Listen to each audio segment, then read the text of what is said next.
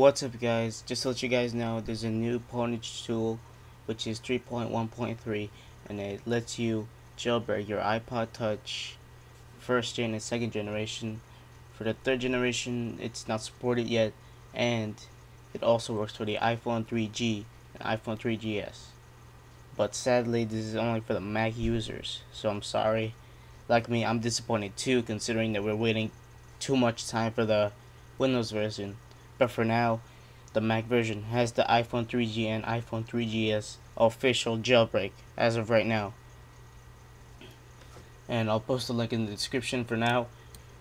And I think you have to use Pirate Bay for the Pwnage Tool, but for now, Mac users, you're pretty lucky right now.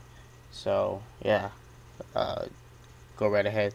For Windows users such as we're still gonna have to wait for Red Snow or any other program we have.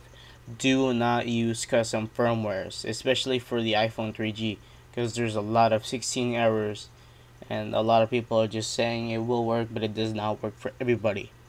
So rule that out. The dev team did say there's coming a Windows version, but they're not sure when it will come. So yeah, just be patient guys, and good luck on this jailbreak for all you Mac users. I know you're happy about that, and I'll see you guys later.